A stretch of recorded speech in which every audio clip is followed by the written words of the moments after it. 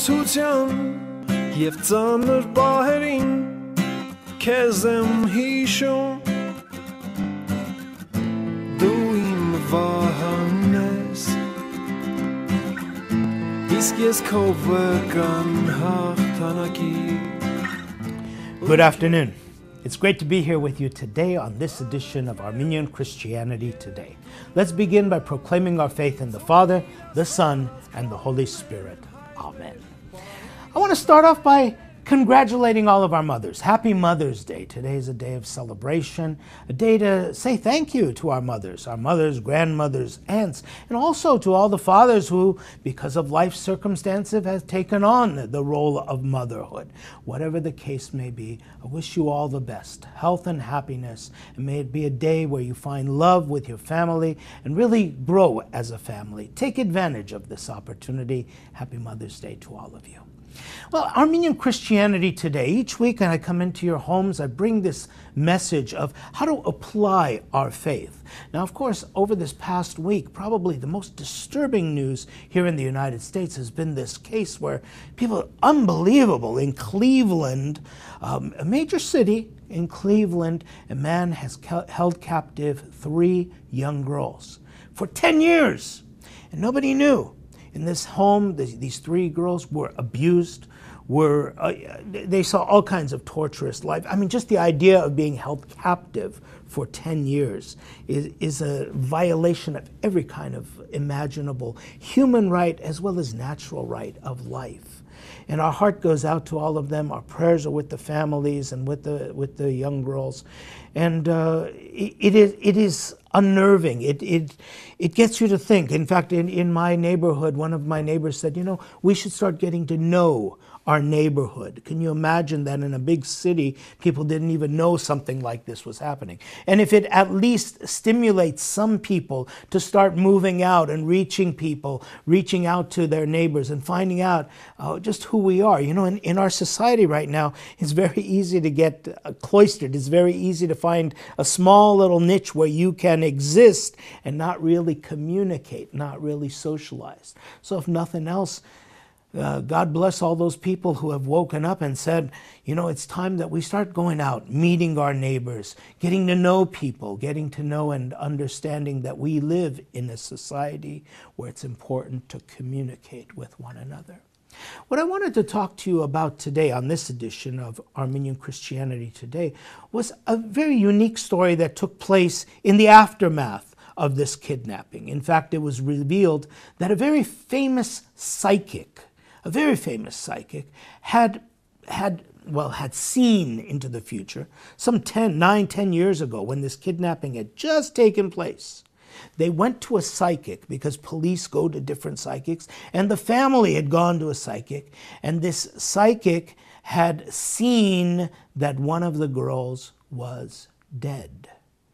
And in fact, looking into the future, supposedly the psychic had seen that the girl was dead and told her mother that don't look for your daughter is dead. Get used to the idea that she's gone. Well, lo and behold, 10 years later, they find the daughter. But what's really sad is the mother who heard the news some 10 years ago, just a year later, died of heart failure. Now, it could be for many reasons. I don't want to speculate, but it's very easy to see the correlation right there. At the very least, we can say she died of a broken heart and definitely did have a broken heart, with the knowledge that her daughter had died and never having the true knowledge that her daughter was really living and should be pursued. Her life should be pursued to try to find her. What I want to share with you is this idea of looking into the future. Many times as a priest, people will come up to me and say, do you believe people have certain powers, especially in Armenian communities where we drink coffee cups? We drink coffee, and in these cups, you know the tradition. I'm not teaching you anything new, am I? The tradition is to turn over the coffee after you've drank it and then read the coffee grounds, and they will tell you something about your life, what's going on in your life.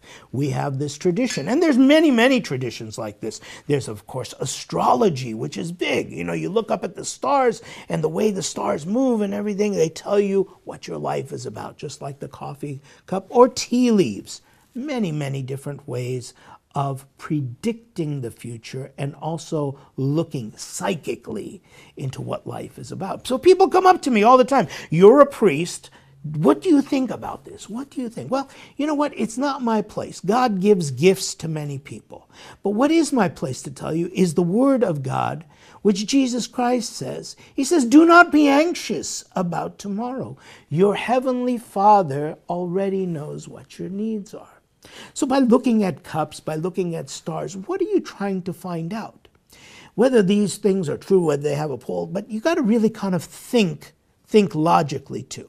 Let's, for instance, talk about the Armenian coffee cup, which I know many of you are familiar with. Okay, if you want to believe that these grinds tell you something about your life, well, then you've got to believe that somewhere a seed was planted, maybe in Colombia, and a farmer picked up that seed, and it was a coffee bean. And the coffee bean made it out its way and was shipped all the way to America, and it found its place at Sacco's market. And then they ground it really good and really fine. And then Grandma took that, put it in a jezva, and she put some water and a little bit of sugar in there. And then you drank it and turned it over.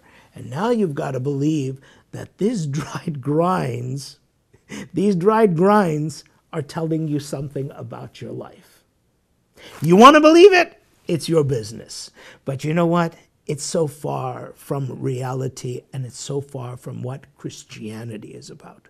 Christianity is not about destiny. It's not about looking at things like coffee cups and stars and saying, oh, it's written in the stars, it's written in my coffee cups, therefore it must be. Jesus tells us very plainly, he says, I tell you, do not be anxious about your life. He says, for your heavenly Father knows what your needs are. He says, but seek first his kingdom and his righteousness, and all of these things shall be yours as well. Seek God's kingdom. What is that? It's to actualize your life today. When you look at some of the stories that we have, look at last week's gospel passage. Jesus came and said, I came so that you might have life and have it abundantly. What does this mean? That we're going to fill up our pockets and we can have abundance by going to the stores and buying houses and buying cars? No, the abundant life is not of material wealth. It's about filling your heart with the love. You know, there's many people who have all kinds of treasures. You have to ask them, what else do you have? You have a lot of stress, you have a lot of worry. If you can't put your head on the pillow at night, what good is all of this stuff? But there are many people whose pockets may be a little bit emptier, but sleep well, are at peace with themselves, and most importantly, at harmony with their surroundings, with their neighbors, with their community, with their people, with their family.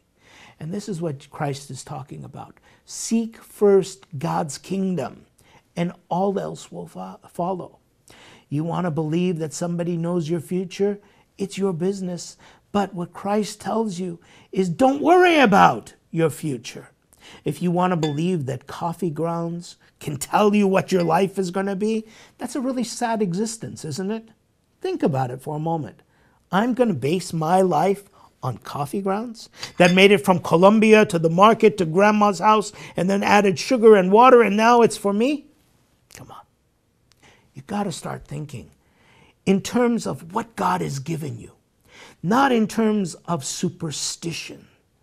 God tells us that your life is yours. It is the gift that I have given you, he says. It is the gift. Treasure it.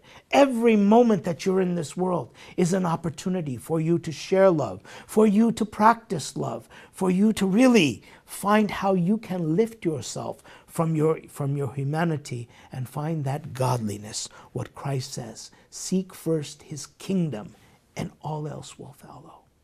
You see, that poor mother who got the news that her daughter was dead, you could imagine how devastated she was.